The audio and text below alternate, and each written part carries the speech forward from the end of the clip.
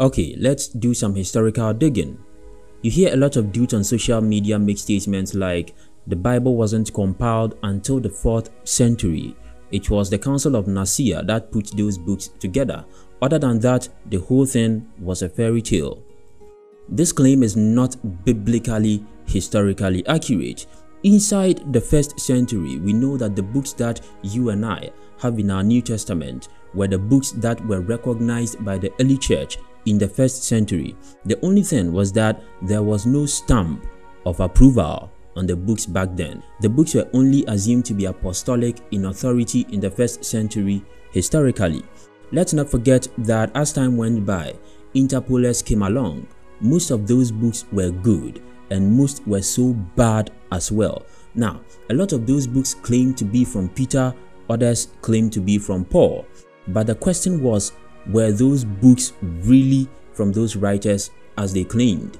In the 4th century, the church couldn't take all those fake books coming in, causing a whole lot of confusion. In fact, some of them were really bad, so the church decided to codify this using a Creed 5 system to separate the original books written from the fake books which were beginning to creep in secretly. Most people think the separation was done to take some books out.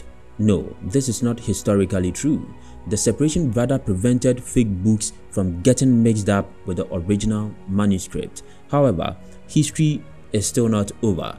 A fellow named Jerome commissioned to translate the already historically existing Greek and Hebrew Bible into a Latin version. This is where the question of, did Jerome include the books the Roman Catholics have in their canon today?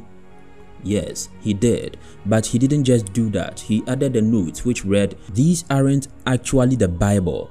They can be profitable to the understanding of how people before us did their things, but these aren't inspired writs."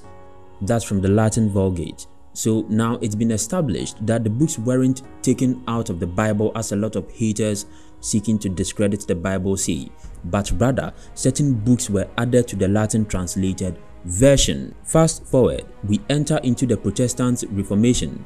It is now the 16th century and justification by faith alone is sweeping the Western civilization, and the books that were recognized were the same 27 books that we have in our New Testament today. So now, we know the 27 books of the New Testament have not been tampered with historically from time immemorial, but there's still a problem, and the problem is a question that goes, why then does the Roman Catholic Church have more Bibles today?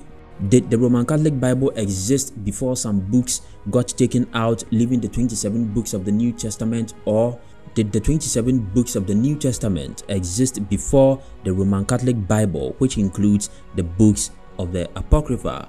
Historically, the 27 books existed before the Apocrypha was added, which is now used by the Roman Catholics.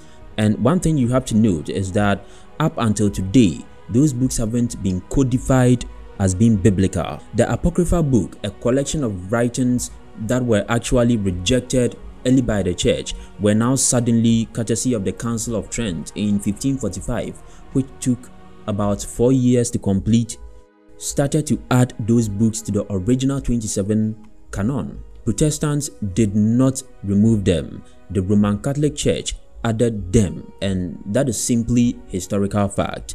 One might ask, why did they do that? Well, men like Martin Luther King, understanding justification by faith alone, recognized purgatory doesn't even make sense.